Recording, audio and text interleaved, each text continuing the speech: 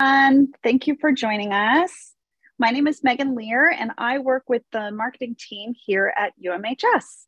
Over the last few months, UMHS has hosted several live stream events for current and prospective medical students. And during those events, we've invited various UMHS alumni and experts to talk about their experience working in a range of medical specialties, ranging from psychiatry and cardiology to working as an OB-GYN. And in some of our recent discussions, such as those featuring Dr. Soren Esfold talking about LGBTQ plus healthcare, or other doctors who talked about their career paths to working in Canada, we discovered that a lot of our UMHS alumni are working as hospitalists and finding very fulfilling careers in that area. And so we wanted to host another discussion to learn more.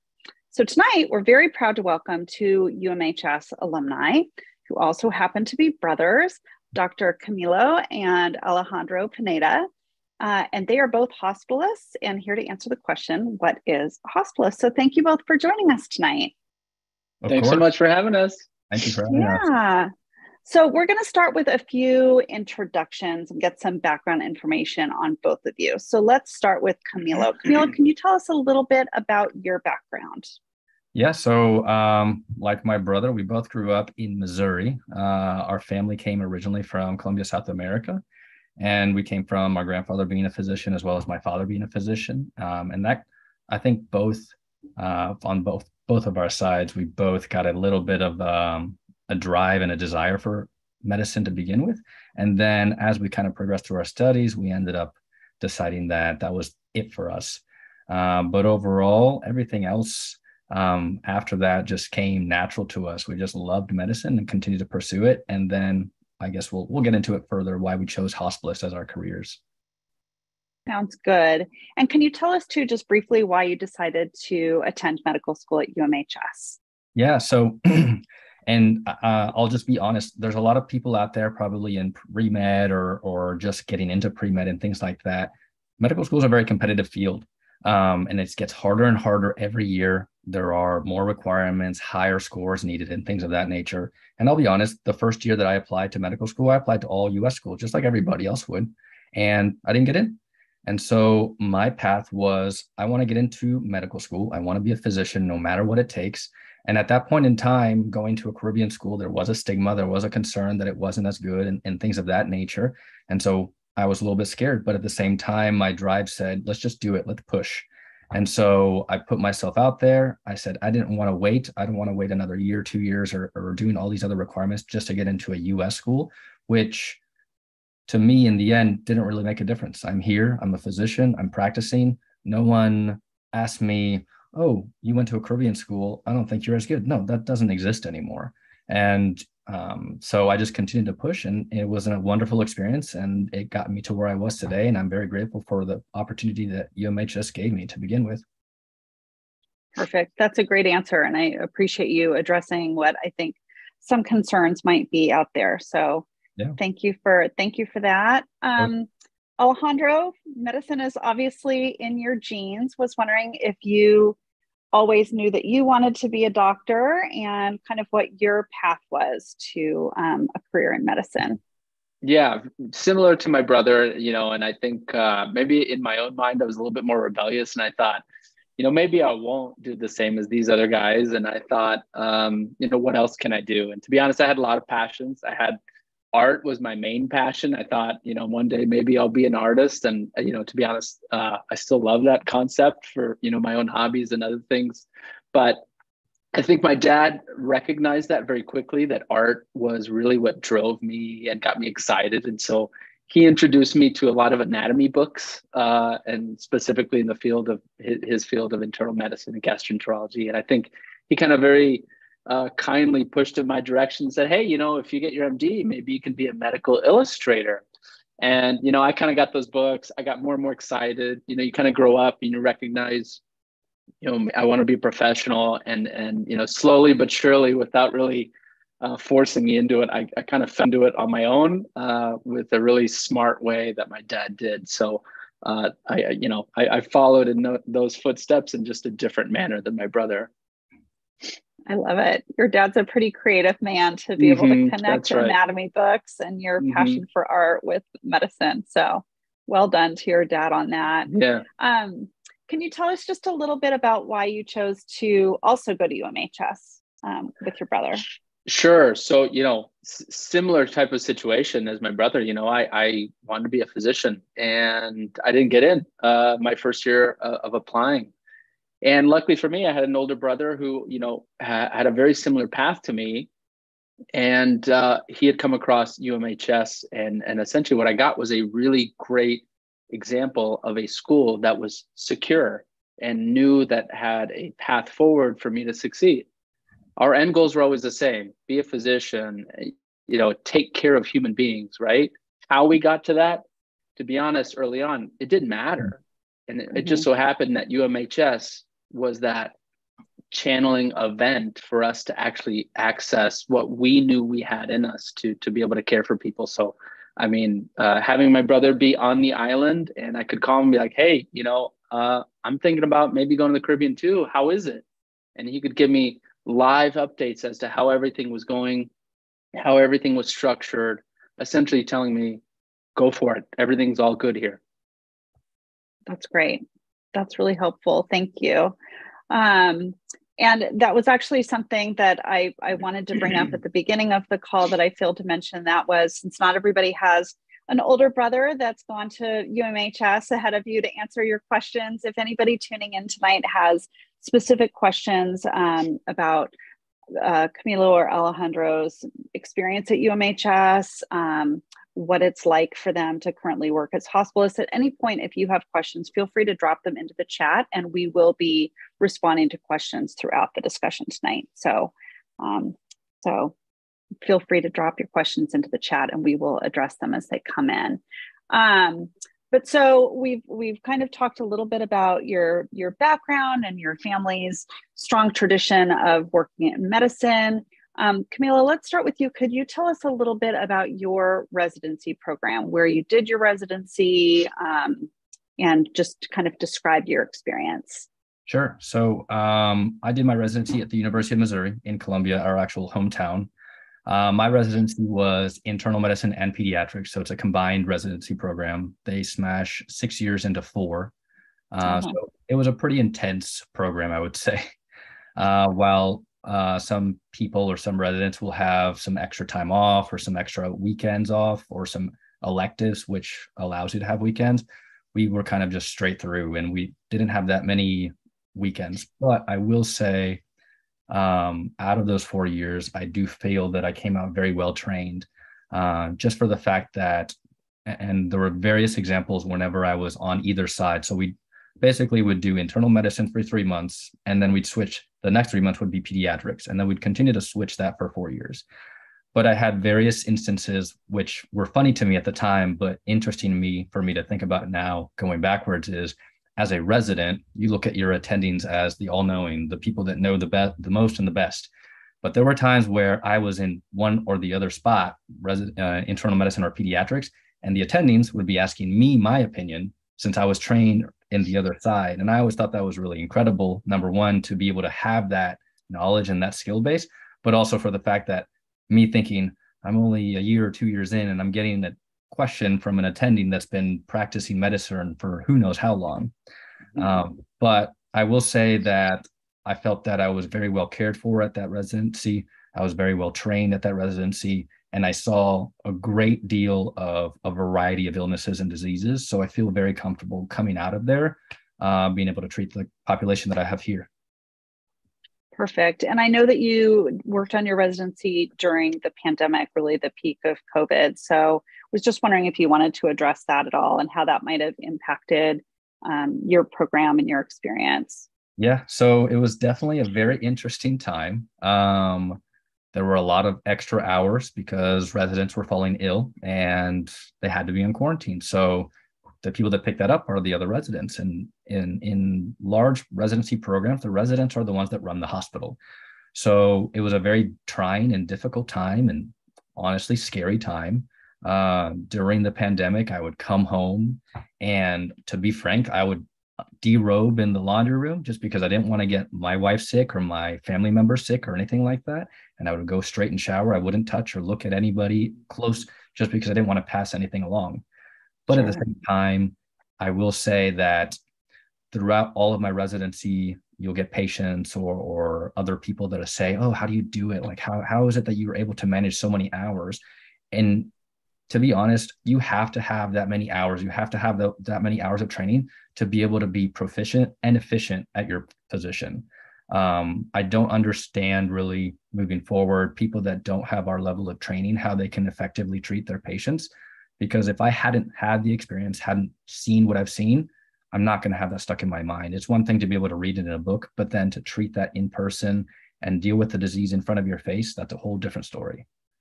Sure, absolutely. And how would you say your residency experience kind of helped guide you towards becoming a hospitalist? How did that kind of help create a pathway? So that's a good question. I think a lot of us struggle when we first get into residency. Is this the path for me? Where am I going to go after this? Especially if you choose internal medicine or pediatrics or somewhere where you can do a specialty. I think what kind of fine-tuned my decision to become a hospitalist was the fact that nowadays, when you get into medicine, you give your life to medicine. That becomes most and half of your life. So the only one thing that you can totally get back from that is time. And with being a hospitalist over being a primary care provider in a clinic or anything like that, you get that back. Because most hospitalist positions out there are 1 week on, 1 week off. And so there are very, very few jobs out there that can say, I work half the year. And if you choose to work more, you can definitely do that. But to me, that's an amazing thing for us to go into medicine and say, I'm sacrificing going to this event, I'm sacrificing this family time, I'm sacrificing this party or whatever it may be. But once you get to be a hospitalist, you can modify your schedule quite a bit. And I mean, there's a lot of variations on that, but being able to say I work half the year, that gives you a lot of that time back to be able to spend with your friends, family, and everything that you kind of missed out on and kind of recoup all of that. That's an excellent point. And we're definitely going to revisit that point and expand on it in just a bit.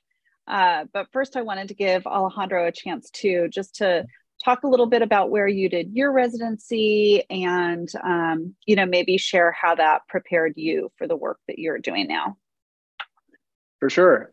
Yeah, thank you. So I did my residency at University of Missouri also, just within the internal medicine program. So a 3-year program. I missed my brother just by 1 year. So we didn't actually overlap, but we know a lot of the same people, and we all, a lot of our friends are within the same space of going back and forth. Very similar type of experience as my brother in regards to the training that we received. I look back now that I've worked at a few different hospitals, and we got a great residency training. And I say that in the sense of both quality as well as overall proficiency in what we do now. I don't feel very often that I don't know where my North Star is in regards to training or treating a patient. I at least know which way to point the ship in order to actually get to the right place.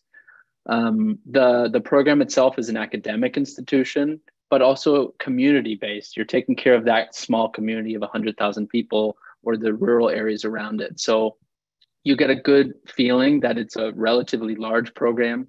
I think the intern class is about 30 around there. And you really kind of get to know why you're doing this. And so it pushes you to the right level of challenge in order to be better. It's pretty incredible too that both you and your brother were able to complete your residency really in your hometown at a community hospital. So that's a really unique experience also, and definitely very special. Alejandro, just one more kind of follow-up question related to your residency and your training, and that is kind of how your passion for art and your kind of background in art, how does that influence the way that you practice medicine, or what skills do you bring from working in art into working? Great question. So I'm a pretty passionate guy about what I do. And the type of art that I do is very detailed, very fine-tuned, very tiny little things, very like you have to look at it, you can look at it from every perspective and you see very small things, and it takes a long time. How I practice medicine, how I approach medicine is very similar, where it's very detailed. It doesn't miss a single thing. And I approach it in the same way as whenever I paint or draw. I take a step back and say, is this complete? Is this exactly how I want to leave it? And that determination of when you know it's complete is based a lot of it, instead of most artists, which are very subjective and say it's perfect because who knows, it's subjective, right? But for me, it's complete because I know it's complete because it includes everything that my brain says it should be. So it's very systematic how I approach it, but at the same time, I feel very complete reciprocation of the completion of treating a patient. It's a really good feeling for me. Perfect. Thank you for that. Mm-hmm. Kind of tied into that response, I know that when we were having some discussions leading up to this live stream event, Camilo, you talked about appreciating the fact that UMHS provides the opportunity to do clinical rotations across the United States, and how that provides you with a more complete sort of exposure to treating patients. And I was just wondering if you could talk a little bit about maybe how those rotations helped prepare you for practicing medicine. Definitely. So I think it's a very interesting concept in medicine that you will find certain diseases in certain parts of the United States, let alone the world, that you won't see in other parts of the United States. And so I think it's a very, very unique opportunity that UMH offers, that you can do rotations, clinical rotations, all throughout the US. Just as an example, for example, here in Atlanta, you're going to see a lot of sickle cell crisis. You're going to see a lot of sickle cell disease, and you're not going to see that much in other places. So you're not going to get that same level of education and experience. And whenever you don't have that level of education and experience, you don't really know how to deal with it. Just the same, whenever we did our residency in Missouri at University of Missouri, there was actually a very big cystic fibrosis center. And on the pediatric side, we deal with a lot of cystic fibrosis patients, where here in Atlanta, I don't see any, but I have that training in mind. So I think having that ability to travel the United States, if you choose to do so or not, and go to rotations in other states and other different systems, you can learn how community hospitals work, university hospitals work, how diseases are seen in certain areas of the United States that aren't in other places. So I think that's a very interesting concept that most medical students from the United States will not be able to see, unfortunately, unless they choose to do 1 or 2 rotations abroad. But I think that's a very interesting concept that UMHS offers.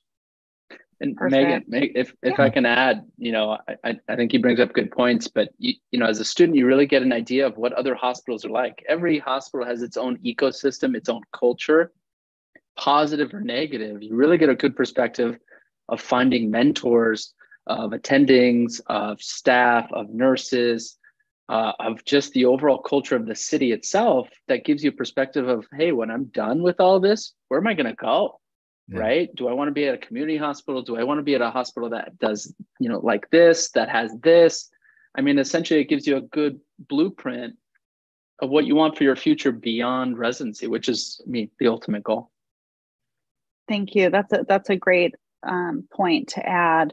And then we did just have a question in the chat that I wanted to go to, but before we get to that, just really quickly, because they're related, the question that we're all here to answer, Alejandro, I'll start with you. Can you explain what a hospitalist is? What is a hospitalist? Let's define that. Yeah. So, and I'll ask, I'll answer it from, obviously we have some students and then prospective students. So if your loved one comes to the hospital, the person that admits that patient for any medical needs, so any internal medicine needs, is a hospitalist. And I'll compare that to what it was probably over 20 years ago now, that in the past you had your primary care physician that you see in clinic. And if your patient gets admitted to the hospital, that primary care doctor, as a general internist, would then follow you and see you when you're in the hospital. That has changed over the last few years for lots of different reasons. always advocating to essentially see patients sooner, for the hospital to actually see these patients, take care of these patients sooner. And so the role of a hospitalist was created. So the hospitalist manages all of the care of the majority of patients, outside of mainly surgical patients, throughout their entire hospital course, admits them, gets them the treatment, correlates with specialists, and then discharges them appropriately to follow up with the appropriate people afterwards. So the best way I describe it is, when you're admitted to the hospital, your hospitalist is the captain of the ship. Perfect. I think that's a good response. And then, Camilo, I am going to direct the question from the chat to you, except I just lost it. Here we go. So this question is coming from an MD candidate. And the question is, and I think this was in response to something that you were referencing earlier, how could a hospitalist work half a year? You do 6 months on and 6 months off, or do you mean by doing rotation work, like 2 weeks on and 2 weeks off? Yeah, so there's a grand variety of that, and you'll find that out whenever you do get to the position where you're applying to jobs. You have places where they're transitioning to just full work weeks, and you're just working 5 days a week and weekends off, and then they equate it to basically you only work half the year, or half the amount of weeks per year. The one that I'm doing currently is you do 7 days on, 7 days off, all throughout the year, with some wiggle room here and there. Depending on who your director is, or whoever your person that's in charge of scheduling, you can say, hey, I want to work 2 weeks straight so I can have 2 weeks off. But usually that's what the contract is, where you work half the year, or a little bit half the year. And the reason for that is because as a hospitalist, you do kind of have a pretty heavy load at times. You have some acutely ill patients. And just like my brother was explaining, a hospitalist takes care of someone that's sick enough to be in the hospital. It's not just somebody that comes into an office and say, I don't feel very well. It's somebody that's, I'm sick, I need to be in the hospital. And so you have to manage things not only quickly, efficiently, but also carefully to make sure that they don't leave and come back. Sure. Thank you. And then Alejandro, back to you. I know that you were talking about how your dad did internal medicine, that he was a gastroenterologist. How would you, so he was a more traditional internist, right? How would you say that your work as a hospitalist differs from what your dad did 20 years ago? Yeah, so in a lot of ways, what he did was he was both, right? He was a hospitalist because not every internist saw their patients with the amount of efficiency required that usual hospitalists do now. So he was having to get up very early in the morning, see his patients that were already in the hospital, then rush over to clinic, see his clinic patients. And then if there was any patients that were still in the hospital or got admitted thereafter, go see him at any time of night. So essentially, you had a primary care physician that was on call every single day of the year, unless someone was covering for him.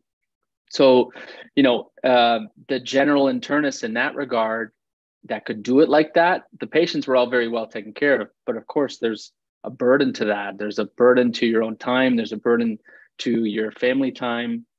And if you're willing to do that, fantastic. But unfortunately, one thing that we've seen is that physicians only have so much rope. And so I think that's why the hospitalist position was created, in an attempt to both care for that patient sooner, make sure that patient was visibly being seen closer, and that accountability was held by every party, which meant for the primary care doctor to have someone to rely on, to have eyes on the patient, for the hospital to have someone in-house to see that patient right away and manage the finances that go involved with that. And also ultimately for the patient to actually have someone that's dedicated to the practice of acute care, which is a little bit different, like my brother said, of clinic medicine. Sure. So can you tell us a little bit about then where you work? What kind of patients do you see? What kind of community is it? Could you just kind of describe, you talked a little bit about where you did your residency, but curious where you're working now, and if you could talk about that a little bit. Sure. So after residency, my wife being from Chicago and me growing up in Missouri, super cold, and we took one look at each other and said, should we move somewhere warm? And we said, yup. And so I moved to Arizona with my wife, and we love it. And I live in Scottsdale, and I work in a kind of suburb of Phoenix Valley, which is called Mesa, Arizona. I work in a 150-bed hospital called Mountain Vista Medical Center. It's an academic institution. I have residents, and it's a part of internal medicine residency as well. And we see quite a variety of patients here, mainly because it's close to the border. So you get lots of immigrant population. You get a lot of snowbirds that come from the Midwest. So I definitely get to meet a lot of people back that are from my hometown. That happens occasionally. And we get a lot of Canadians too that come down for the whole winter. So you get a lot of pathophysiology that comes here that's pretty unique. But I very much enjoy where I work in the whole area as well. Perfect. And then Camilo, I want you to, if you could, just to talk a little bit about where you currently work, what kind of patients you see. Yeah, definitely. So I work in the kind of the Atlanta region. I work out of a hospital named Emory Decatur Hospital. So it's part of the Emory University conglomerate, as you will. The hospital actually used to be a private hospital and then was bought out by Emory. So it's part of the university system. What's different about my hospital is that I don't have residents, even though it is an academic institution. I just kind of do everything on my own. I see all my patients on my own. I don't have anybody that kind of really helps me. I lead my team in terms of social workers, case managers, physical therapists, charge nurses, all those type of things. But similar like my brother, I'm probably slightly different population. Because we're not on the border, but we do see people from literally all around the world. I've had patients from Ukraine, Somalia, Germany, people from all places. And I've had people that are very well off, very not well off, homeless people. So it is an interesting group of patients that you get to see and an interesting set of disease that you get to see. And that was a big draw for me because number one, I went into medicine not to care for a specific population. I went into medicine to care for everybody and anything. Everybody deserves the same amount of treatment. Everybody deserves the top level treatment. And being able to give that here in Atlanta and in Emory is amazing to me. Perfect. Perfect. And Alejandro, could you tell us just a little bit, just sort of paint a picture for the people who are tuning in, what a day in the life looks like for you as a hospitalist? Sure. And you know, my role has changed a little bit. I'm a lead hospitalist, so I oversee my hospice team and 3 hospitals within that area. But I'm going to tell you kind of what, from a general hospice perspective, of what that looks like on a not week off, because when it's a week off, it's amazing. I wake up a little later and have a cup of coffee. But on my week on, I usually arrive at the hospital about 6:30. I have my list of patients that I know I'm going to see for that day to start off. I start reviewing those patients on my own, and I look over what, all the new labs, all the vitals, all of the necessary things of what my plan will be for those patients. And then I usually have my residents meet me at around 8 a.m. And then we actually academically round at the bedside on every single one of those patients, generally about 15 to 20 patients. And then we go see those patients, and then we kind of discuss, we learn about them and then educate the residents and medical students a little bit until we're done with that. Throughout that day, there's kind of just 1 or 2 meetings in regards to interdisciplinary routes, which essentially means the entire ancillary staff is required to get patients out of the hospital. So they need to be discharged home with home health, a skilled nursing facility, essentially everything in a bundled package for them to do well outside the hospital. So once you wrap that up, essentially it depends on whether you're on call to take admissions. For me, if I'm all set and done, if it's 2 p.m., I can go home and handle the rest of my call from home. And then I get to relax and play with my kiddo and my dog and wait for the next day. Perfect.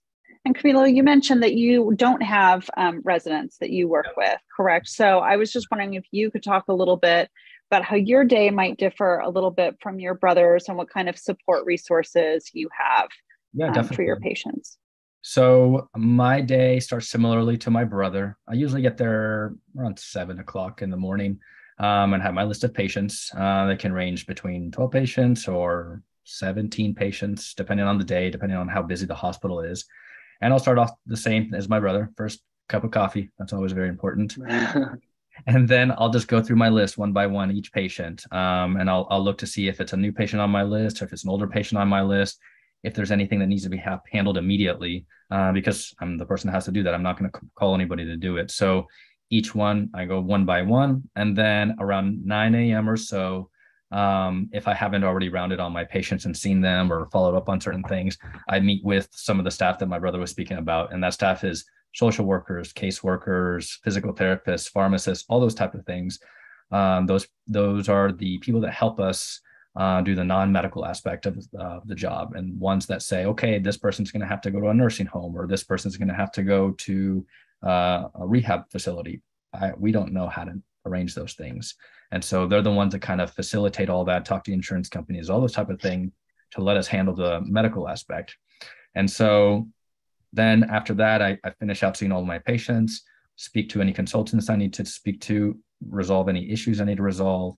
And similarly as my brother, if I get done around 3 o'clock or so, then I can leave if I'm not on call, and everything else is just handled by phone call. I have a wonderful team that we have the understanding where none of us want to live at the hospital. So if I want to go home at 3 o'clock, then the call person has the understanding that if there's something that needs to be seen in the hospital physically by eye, then we'll just make a phone call and say, hey, would you mind go seeing this patient? I'm worried about this, this, and this. And they say, no problem. And so it's a wonderful, important situation to have a good team around you. So that way you guys have a situation where I scratch your back, you scratch my back, and we kind of have a comfortable lifestyle. Perfect. Yeah, you're definitely painting a picture that working as a hospitalist is a really nice kind of lifestyle path for people in medicine. And I definitely want to revisit that and dive a little deeper into it. But just hearing both of you talk about caring for the patients from the moment they check in through the time that they're discharged, it sounds to me that in addition to being a great career choice for doctors, that there's also a real advantage to the patients that you're seeing as well, because of that kind of continuity of care. So I guess, Alejandro, I'll throw the question to you first. What do you see as some of the biggest advantages to patients for working with a hospitalist? Yeah, so the great question. The patient essentially gets someone that's dedicated to that craft. Right? I mean, if you kind of look at every other field, if you go and decide to go to a restaurant and you get a pizza at a place that makes burgers, you might get a pretty good pizza. But if you go to a Neapolitan brick oven pizza plate, you're going to get a real pizza, right?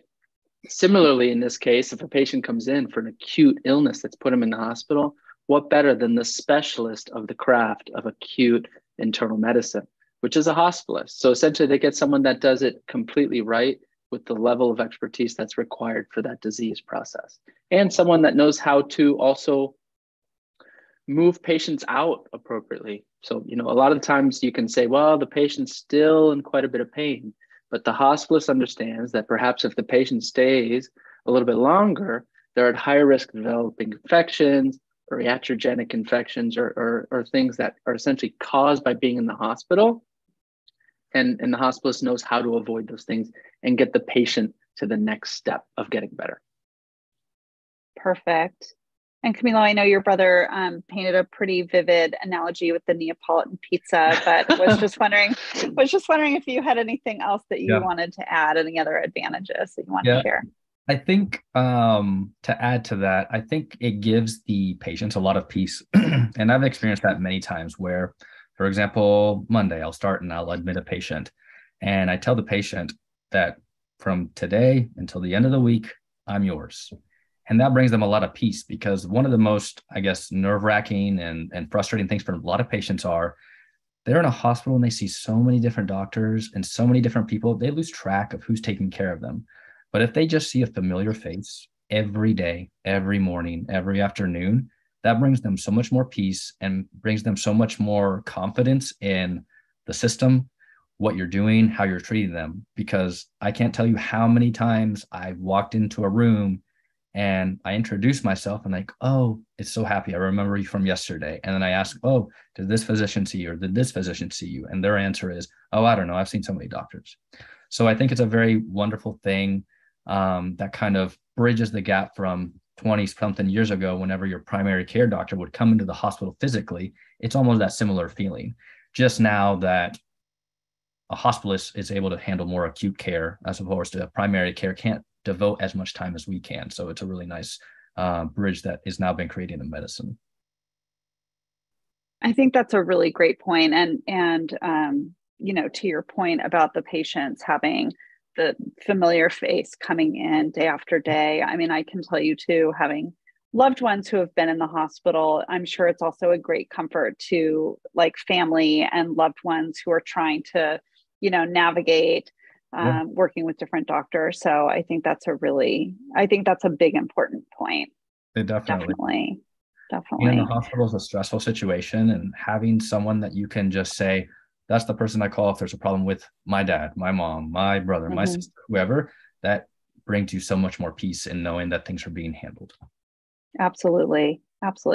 And also just kind of going off script here a little bit, I was just curious if either one of you, and this is sort of a free for all, whoever wants to answer, if either of you have any examples of patients that you've worked with that might have come in with something very unique or different, and working as a hospitalist, you're being able to kind of maybe like diagnose them and see them through and get them discharged. Any interesting kind of stories from the hospital that you'd want to share with people? There's a lot of those, I think.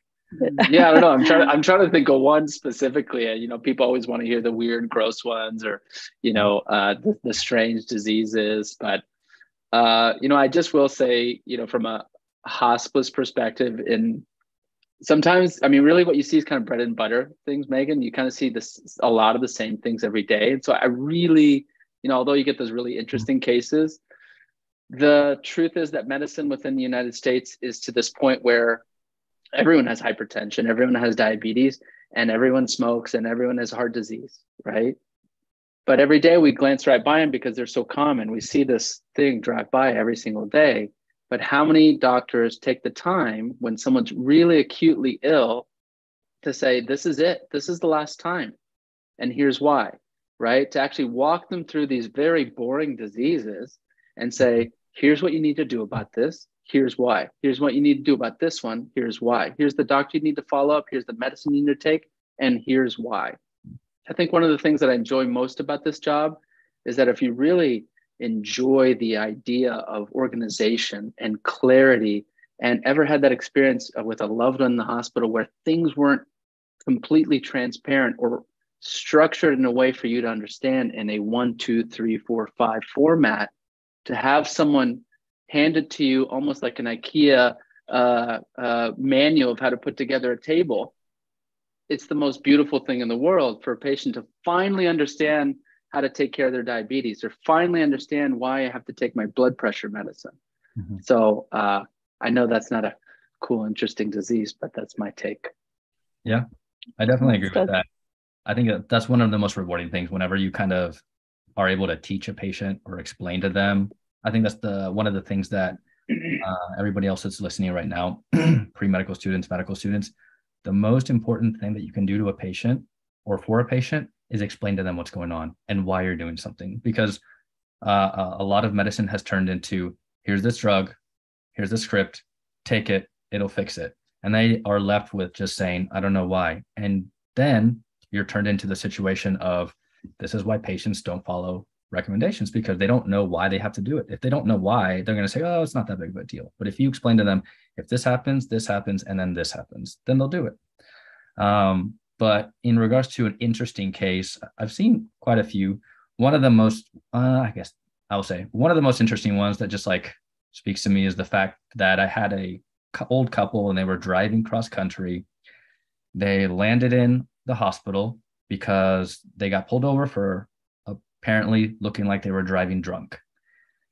Short story, after discovering a bunch of stuff that was going on, they ended up getting carbon monoxide poisoning, and oh wow, their catalytic converter was clogged. And so I actually had to speak to the university mechanic to look over their car while both people were admitted to the hospital, and they evaluated it. They put carbon monoxide testers in the car, and it just started going off. And wow, one of the most interesting things is, I mean, carbon monoxide poisoning, it's a very tricky thing to diagnose, but at the same time, it's funny that there's not much that you do to treat it. You just give them a lot of oxygen, you wait it out for it to get out of their system and make sure that there's no big complications. And what's so interesting about that in my mind is you think of medicine being this humongous, like you're going to do this surgery and this medication and all these things, but it was just oxygen and time. But you have to know what you're dealing with and know how to diagnose it. Wow. I can't top that. That's pretty cool. That's a pretty cool one. Yeah, definitely. So I think that you've both done a really good job of reviewing what the advantages are for patients and loved ones of patients who are in the hospitals. And so I just wanted to kind of go back to what we've been sort of talking about throughout the discussion tonight, and that is what you see as the biggest advantages of working as a hospitalist. So I guess, Alejandro, I'll just kind of start with you. Why should someone consider being a hospitalist? What are the biggest advantages? So I mean, lifestyle is a big one, right? Like my brother said, the pull of a 7-on, 7-off lifestyle, when you have hobbies, when you have other passions, when you have family and friends. To be honest, you put a lot of time and effort to get to this point. You put a lot of time and effort even to get to medical school, to get into residency. And then after all of that, in my own head, when I was considering my options of having to work 30 days a month, or work the whole year, be on call fairly often. I love my family and I love the other things that I do. As much as I am a hospitalist, it isn't who I am. It is a part of who I am, and it is a large part of why I am who I am.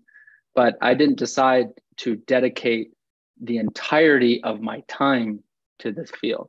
Hospitalists gave me a really good opportunity to practice medicine on my time. And to be honest, you might say, well, you only work half the year. That's only, half of a month? What are you doing those other 2 weeks? Well, to be honest, those other 7 days are tough. Like there's a lot of impacts to that, to your own psyche. So, it sounds really great right off the bat, but I also give the caveat is work 7 days in a row, seeing really sick people, 20 patients a day in the peak of COVID, asked to pick up more shifts because there's no one else in the world that can do what you're doing. And you might say, you know what, 7 days off isn't enough. So you have to have a significant passion for it. You have to decide that medicine is not the most lucrative of all the specialties of, the medical fields and specialties. But it is one that if you really enjoy that reciprocation of patients being cared for and thanking you, even if it's on the once a week basis, it's a pretty good gig. Yeah. Thank you. Camilo, did you have anything that you wanted to add to that? What you would maybe say to students who are considering becoming a hospitalist? Yeah, I'll definitely second that. Like I alluded to earlier, one of those things that no one has control of is time. And we unfortunately have to give up a lot of our time to get to where we want to get to. So being able to get some of that back by only working half the year, that's an amazing feat. You can't find many jobs out there that say I work half the year. And like my brother mentioned, it might not be the most lucrative field in medicine, but at the same time, when you take into the fact that you only work half the year, it's pretty good. Another aspect that I will kind of speak to is the fact that being an internist or a hospitalist, it allows you to become a very well-rounded physician. And that was one of my biggest drives to becoming a physician. I like to be a person that can handle most situations or take care of most situations.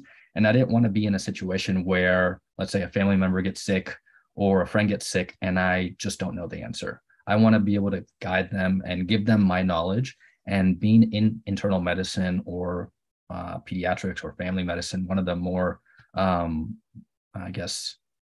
primary care fields, gives you a very well-rounded understanding of patient care and a good knowledge base to be able to handle most situations. And I find that really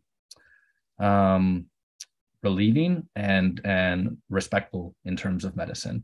There are so many times where you start speaking to specialists and very grantedly, specialists start forgetting a little bit of the regular primary care. And that's to them because of the fact that they focus on a specialty. But at the same time, it's really important to have the core understandings of medicine and never forget those, I think. Perfect. Perfect. And I wanted to come back to something that both of you just sort of referenced when you were describing, what a hospitalist does and why students should possibly consider that. Talking about the 7 days on, 7 days off kind of schedule.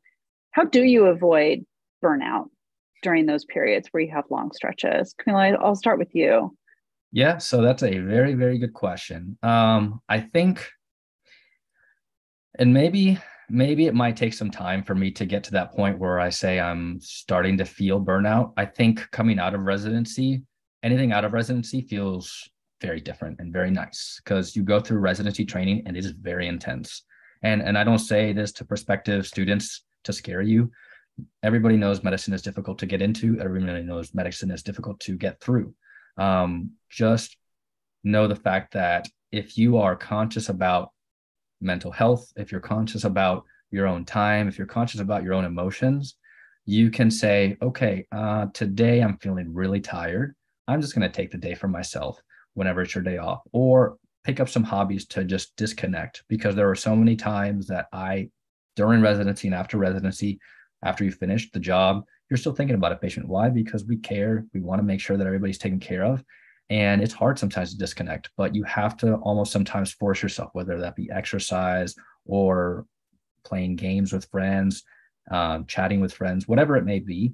But it's a conscious effort sometimes that you have to make, just because you get so intertwined with the job and that being 24/7 that you forget that you have to try to physically and mentally disconnect. Sure. That's great. Alejandro, did you have anything that you wanted to add of ways that students, residents, hospitalists can avoid burnout? Yeah, no, I agree with my brother on a lot of those points. It's really time away from the actual job itself that you've dedicated yourself to, just as much as you can really love someone, but spend maybe one entire weekend, every waking minute with them in a cabin, isolated in the forest.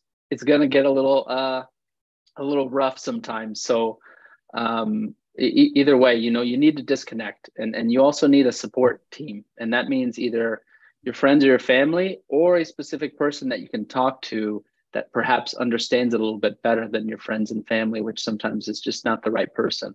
I myself find a lot of relief in just talking it over with my own loved ones, with my wife, and when we disconnect and travel and do things completely outside of medicine is when I feel my best and my most self after taking a little time off. So it's just as much as I tell my patients, hey, you need to take this pill every day for your blood pressure.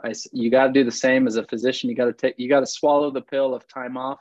Otherwise, it's just not going to pay off in the long run. Yeah.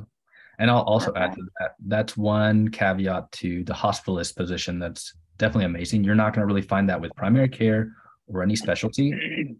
On your week off, you're off. You don't have to answer any phones, nothing. If you're in a primary care field, you're going to get constant questions now from patients. If you're in a specialty field, you're going to get constant questions in your inbox with patients. But as a hospitalist, I get home. If it's my week off, I turn off my phone. I don't have to do anything. Perfect.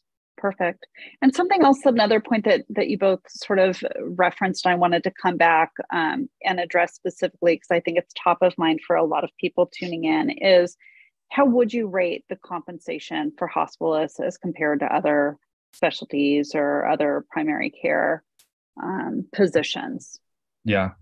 So I think, I guess I can start off with that. It very much varies. And it's once you get to that point, you're going to see, and I'll just put this out there because I think it's very important for medicine as a whole to start discussing salaries, because we've been so fine-tuned and trained to say we have to care about patients. We should never think about money. But frankly, number one, I'm going into medicine because I love medicine. But at the same time, I have a family that I want to take care of. I want a family that I want to support, and I want a family that I want to give the world to. So you have to talk about money at some point. Mm-hmm. And so I've seen anywhere from a starting salary, not including bonuses, to $200,000 a year. And I was just talking to a friend of mine who he's about to finish residency, and one of his friends just got offered a contract in Oklahoma, I believe, somewhere. And as a hospitalist, specifically nocturnists, so they work night shifts, and they're offered $450,000. So there's a wide spectrum, and depending on how much you want to work, how you work, you can still make a very good living. And I think that's important to keep in mind, the fact that $200,000, even at the low end, for working half the year is pretty good. And most of the time, working half the year is not all you do, because you can pick up shifts wherever you want. Or let's say you want to do a locums position, which is a physician that does extra gigs at a different hospital elsewhere to make up more money. If you choose to do so, you can do that as well. So it's just about how you spend your time and how much you want to make, in a sense. Perfect. Alejandro, did you have anything that you wanted to add to that? Yeah, no, and you know, I hire new hospitalists every few months, and so I have a good idea of what it's like. It's very state by state, and it's very much determined on whether you live in the city or rural areas. Rural areas tend to offer more money, tend to be a little bit either more relaxed, to have less resources, but the pay is much more. If you want to live in North Dakota, sometimes those contracts could be pretty lucrative. And if you want to do that for a couple of years and then move elsewhere, a lot of people do that. If you want to work nights, less lucrative position, like my brother said, tends to be more lucrative and tends to be more over that 300,000 per year. Additionally, over that, like my brother said, it's a base, right? So that base generally is about 15 to 16 shifts on average per month, which means, hey, if you really want to work and make a whole lot of money, you know, you can really, you know, work 20 plus shifts a month, and you're living a very good life. I mean, plenty for most people with at least a small family. So for the amount of days that you work and the ability to adjust and add on, or perhaps, you know, even if you have other pursuits, you know, some people want to be doctors, but they also have another thing they want to, you know, spend their time on and make money another way. You have lots of options. Yeah. And just to allude, I mean, if we're talking about money in terms of making like $200,000 base a year or whatever, and my brother alluded to, we usually work 15, 16 shifts a month. If you work the same amount that everybody else would work, you're making pretty good money, like specialty level money, if you choose to do so. So it's all about, are you comfortable with that amount, or do you want to make more? And that's all it is. Perfect. I appreciate that. I'm sure that everybody listening tonight too appreciates that information, because, you know, these are practical concerns that people have, right? So I think that's very helpful. So thank you for sharing that. You're welcome. Alejandro, I know that too, you're very involved in nurturing sort of the future leaders in medicine, and that you're very involved in sort of cultivating physician leaders, and was just wondering if you could talk about your work on that front a little bit. Sure. Yeah. And so my path to that, and I'll just give you a little background to that kind of role that I have now. So just for everyone that's listening, I'm a lead hospitalist and medical director for my medical group within all of the hospitals that we oversee here in Phoenix, which is 3 hospitals. I'm 4 years out of residency now. First started, I was a hospitalist. I worked 16, 17 shifts a month. And what I realized is that I arrived at a hospital that was great. It had lots of very much positive things, but it also had a lot of things that I disliked. And so what I realized at one point was I could either complain and, you know, talk to my colleagues about how much I didn't like this and how much I didn't like that. But rather than doing so for the first time in really my, you know, professional life, I said, you know, why don't I do something about it? So I got further involved with my medical director at that time, the lead hospitalist at that time, and said, here, you know, I have some solutions to this. I've seen it work like this at another hospital. What do you think about this? And I would offer myself in ways other than just to see more patients or just to do more shifts. And in doing so, I found someone that listened to me and implemented changes and affected 20 plus, you know, clinicians. It affected the hospital, affected patient experience scores. It affected so many metrics of things of how we grade ourselves on a daily and monthly basis. So, you know, fast forward another year, I was kind of this medical director's right-hand man. And so I would go with him to meetings in regards to hospital administration. If you fast forward one more year, we expanded to another hospital, and he gave me the opportunity to say, hey, I want you to launch a new hospitalist program here. I want you to essentially be me, but at this other hospital, and I'm going to be there the whole way. And so I launched a hospital with all new hospitalists, and was able to kind of start this career of lead hospitalist, which now has propelled me to what his previous position was of overseeing 3 hospitals. So that being said, why did I do it? Because now, to be honest, that week off that I used to have, where I used to try to figure out what else I was going to do with my time, is now with administrative meetings, and it's taking care of issues within my own hospitalist team. It's taking care of issues within the hospital. But the reward I get from it is that I get a very happy hospitalist team. I can address issues to make their joy of practicing more. And I get to nurture not just my residents, but my own physicians that are excited, like I was 4 years ago, towards the betterment of our practice. And I think that, to me, is like the largest epidemic within what we do, is unhappy doctors. I think if you, and I'm going to be very candid and transparent, if you ask your average doctor nowadays that's practicing, are you happy working at what you do? And unfortunately, the answer is not always positive. A lot of doctors say, yeah, I mean, I have some good days, but it's a job. I'm tired. Mm-hmm. But there's doctors that are doing it right. And there's doctors that are in environments that are nurturing to them, that are listening to them, that are having them enjoy what they do, see patients and be happy throughout that time. And that only benefits the patients. There's so many studies that show that compassion is generated by the doctor being happy. And so what I will say to the prospective students, to the students out there, coming from someone that never really took that leap of really administrative duties or implementing change within a hospital, instead of complaining about why does the hospital do it like this, or why does my medical school do it like this, why does my school do it like this, I challenge you to find the leader of that program and find a solution on your own and present that solution in a very nice, structured, cohesive manner so that you can better that program rather than tear it away. Because the one thing we need for the future, if we really want to have happy doctors, the only solution to that is togetherness between doctors. No more arguing between us, and understanding between us of what we all want, which is good financial compensation, good work environment, and overall resources to help us do what we do best, which is care for the patient. So I challenge all students, prospective students, don't just sit idle whenever you see things you don't like. Professionally go about it to help us with the future of healthcare, which is such a big issue. Yeah. Perfect. That's all good advice. And we're getting close to wrapping up. So I just wanted to say one more time that if there are any questions from people tuning in, to feel free to drop them into the chat, and we will be sure to share your questions with Camilo and Alejandro.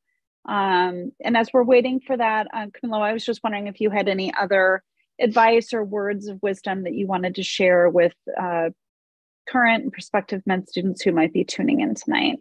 Yeah, I think there's probably so many people out there listening right now that just needs to hear the words, it's hard right now.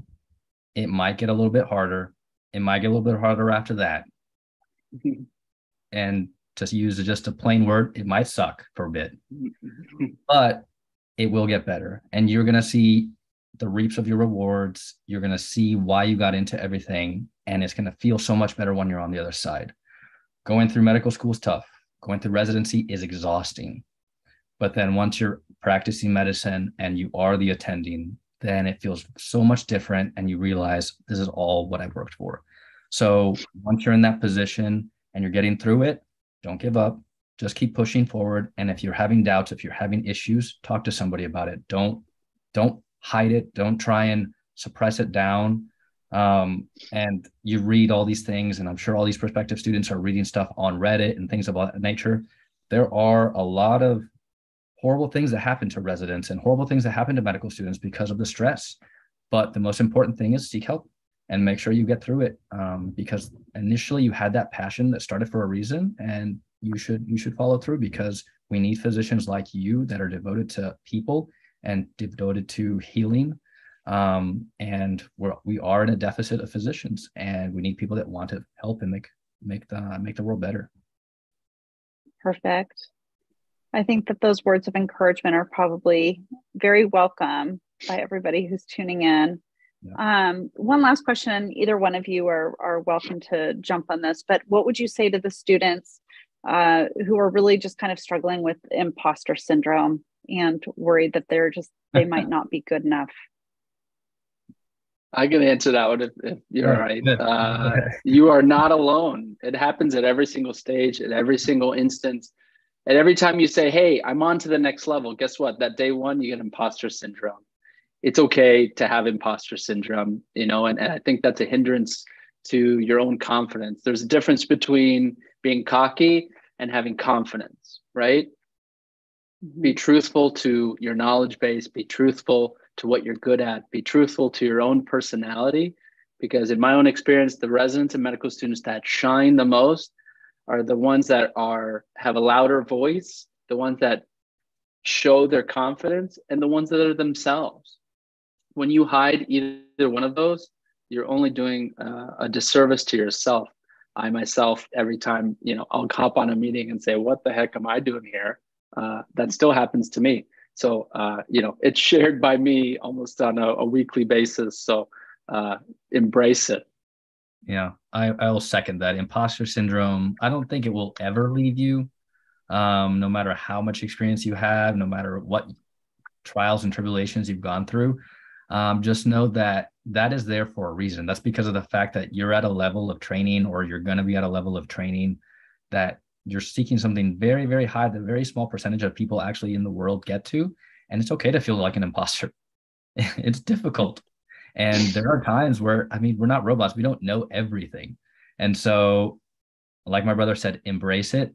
If you have a question, ask somebody, because I guarantee the person next to you or the two persons next to you are feeling that same exact thing. And whenever you're in medical school or in pre-med and you think someone's talking and saying they have all the answers, they have imposter syndrome as well. They're just trying to talk through it and talk it out loud. So don't be afraid. Perfect. Sounds like good advice. Well, it doesn't look like we have any additional questions in the chat. So I just want to thank you both for tuning in. And I wanted to let everybody who is tuning in tonight, I wanted to let you know that both Camilo and Alejandro have offered to respond to any follow-up questions you might have, career-related questions.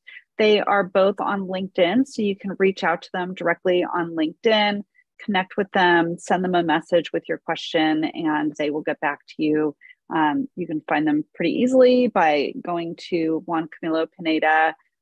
Search him on LinkedIn, find him at Emory. You can look for Alejandro.